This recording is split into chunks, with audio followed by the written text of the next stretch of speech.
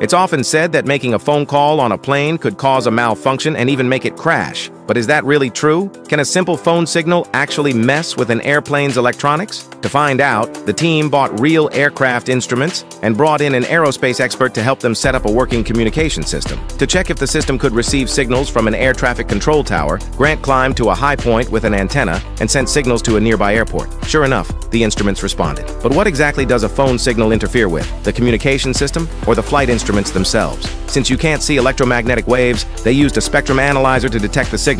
They also replaced the phone with a tunable signal generator so they could control the frequency and power more precisely. To block outside interference, they built a brass Faraday cage, basically a shielded box that isolates all signals from the outside world. Inside the cage, Grant began the test. The instrument in front of him showed the plane's position relative to the runway. If the needle started to move, that would mean interference, a potentially dangerous situation. At first, nothing happened, but when he tuned the generator to 800 megahertz, the same frequency range used by cell phones, the needle suddenly jumped. That meant phone signals could interfere with a plane's instruments, at least in theory. But what about real communication systems? Could they actually be disrupted? For the next test, they rented a small business jet equipped with the latest avionics. To avoid any accidents, the insurance company only allowed testing on the ground. Grant brought the equipment on board and started making phone calls, trying to disrupt the airplane's communications. But even after using several different phones, and even boosting the signal strength, everything worked perfectly. The plane's systems stayed completely unaffected, even with multiple phones calling at the same time. That's because all of the airplane's wiring is heavily shielded,